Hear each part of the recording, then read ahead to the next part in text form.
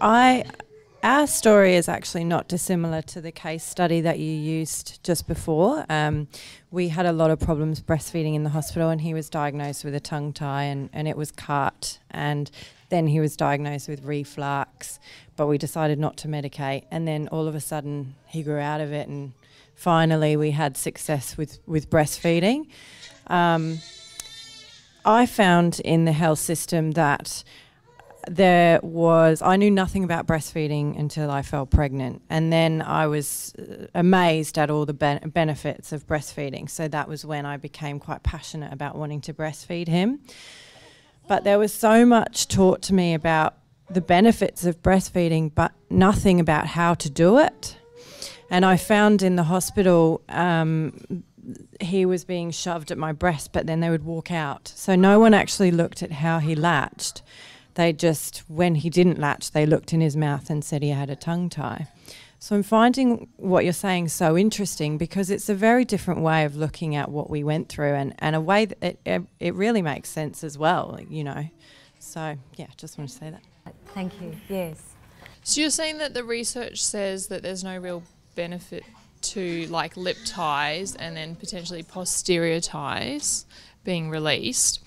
Is that specific to breastfeeding? Because I know there's a whole lot of research around like sleep apnea and releasing ties, which obviously has nothing to do with breastfeeding. Yes, now this is a really good question. So let's start with the upper lip tie and indeed buccal ties. It's really clear that there's no place for frenotomy under the upper lip or indeed of buccal ties. The risk is that we get scarring and worsened gaps between the teeth. The frenulum under the upper lip recedes as the baby grows into childhood.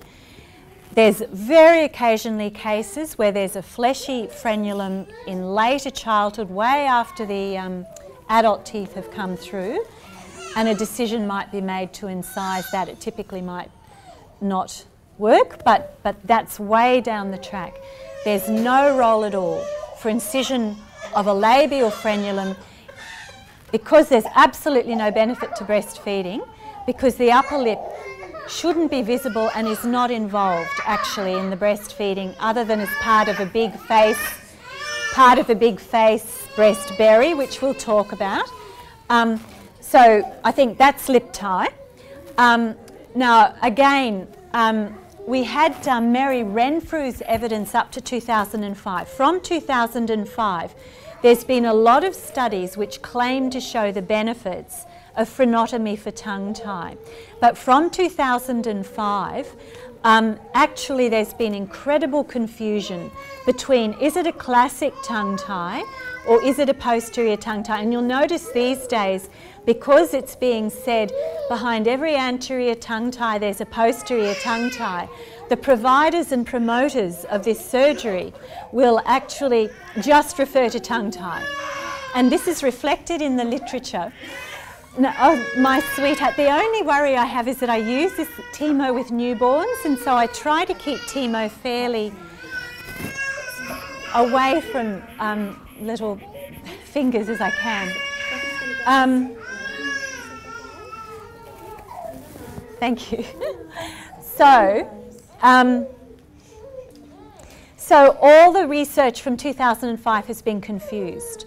And what's happening is that the research is the research basically shows, you do your systematic reviews, your Cochrane reviews, they're showing basically very little effect for frenotomies, no reliable effects. But what's happening is that the classic tongue ties are being merged into this very poorly defined diagnosis of a posterior tongue tie, which of course we're arguing is actually just a normal connective tissue under the tongue. And so we're underestimating the effects of frenotomy for a classic tongue tie and overestimating the effects for a posterior tongue tie.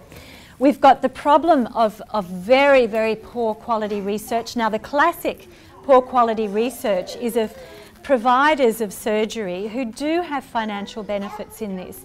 Going back through their charts, we know that's very prone to bias, or indeed just pre and post questionnaires, which again are very prone to bias in terms of interpretation. If any of you are a little bit inclined to get into the research, on my personal website, PamelaDouglas.com, I have all my publications, and there's one in there that's called Making Sense of Studies that claim the benefits of frenotomy in the absence of a classic tongue tie, that in a nerdy kind of way looks at all the flaws in the research that's being bandied around in the English-speaking world internationally to promote frenotomies, particularly with laser, of course. It's called Making Sense of. If you just remember that when you look, all my studies are up there, so you'll just go down through all the PDFs.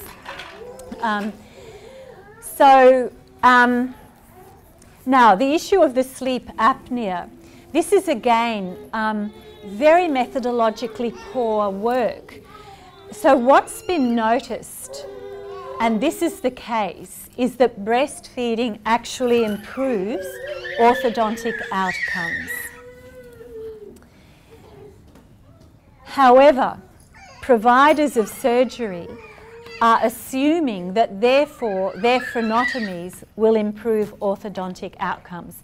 Now, I can say this to you and it sounds, really obvious, but unfortunately around the English-speaking world, where the incidence of frenotomies in epidemic proportions, this is not obvious to health professionals.